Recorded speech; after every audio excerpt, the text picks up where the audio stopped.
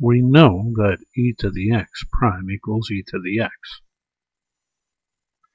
We also know that the integral of e to the x dx equals e to the x. But what's the integral of e to the 3x dx? Well, let's assign u to 3x,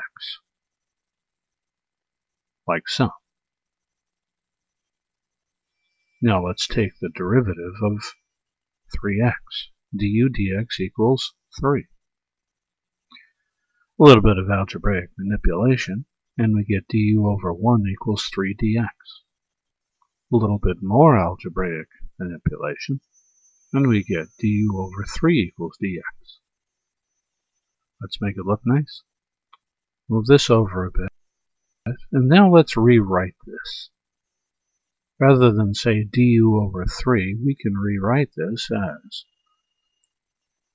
1/3 times du over 1 equals dx, or 1/3 du equals dx, like so. So 1/3 du equals dx. Oh, but here's another dx. We can substitute. Alright, let's substitute. Like so. Get rid of the stuff at the bottom now. Now I have the integral of e to the u 1/3 times du. And this is just rewriting. We haven't taken the antiderivative yet.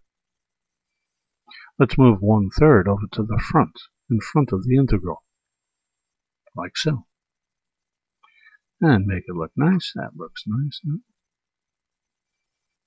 Let's now take the integral. E to u becomes e to the u. Du becomes plus c, and we bring down the 1/3.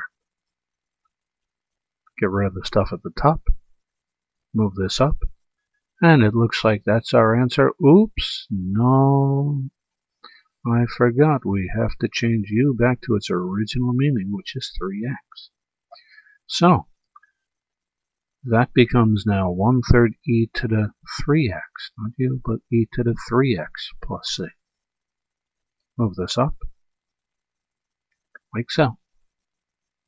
The antiderivative of e to the 3x dx equals 1/3 e to the 3x plus c. You may want to review this video a few times till you've mastered the material therein. Thanks for listening. Logically yours, George Bull.